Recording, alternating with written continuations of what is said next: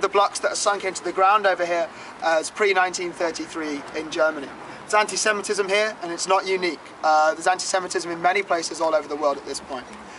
1933 though, things change a bit faster in Germany because the Nazi Party are elected and this anti-Semitism becomes institutionalized. 1935, the Nazis introduce the Nuremberg laws, laws that make life for Jewish people very difficult.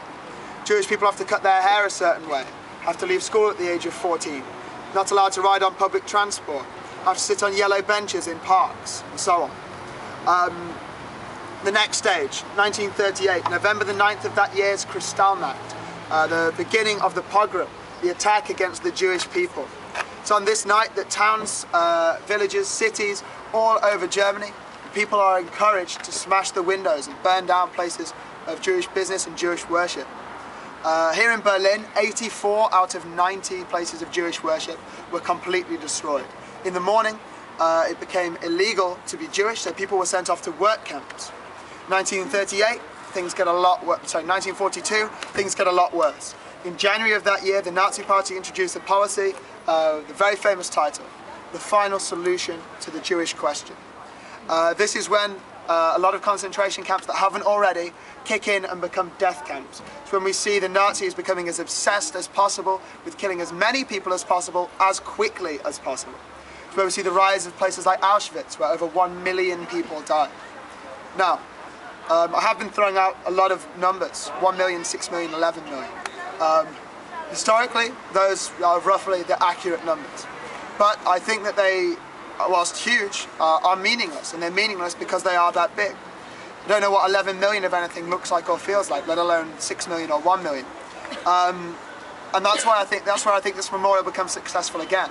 We're going to be walking through here shortly. When you do, you'll notice that these blocks get very close together. You end up separated from the rest of the group. Put yourself in a space where you're on your own, and then the ground sinks and the blocks rise. It becomes very dark, very cold, and very disorientating.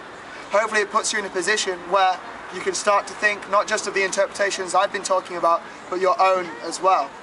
On top of that, I also think it puts you in a position where you can think about individuals, because that's what happened with the Holocaust. It happened to 11 million individual people. If you want a better feel for that, there's a museum on the other side of this memorial where they have fragments of letters sent between concentration camp victims and their family and their friends. It gives you an insight into their lives, and hopefully it lets you see that these 11 million people are no longer a statistic, but they are real people. Okay? So, thank you for listening throughout all of that. Thank you for being very respectful. I do want to move through the memorial now. I encourage you guys to head down in there, take some wrong turns, take some photos, think about what we've been talking about.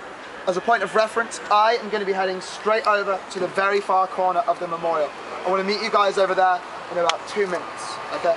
So, quick time here, and then if you have any questions or comments, we'll discuss it all at the other side. See you in 2 minutes.